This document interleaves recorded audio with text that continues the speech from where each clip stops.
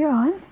So here we are, just a short bit later than our last temple. This one is number 15, Kokubunji, and it's part of a group of 4 temples, 14 to 17, that are very close to one another.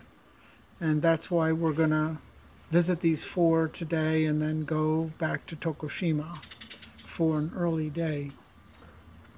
Kokubunji is a regional temple that has here stones of the old pagoda that was here, and it has a long history going all the way back to the early 8th century. The walk here is through rural neighborhood of houses with lots more Shinto shrines than we've seen before, and lots of rice paddies.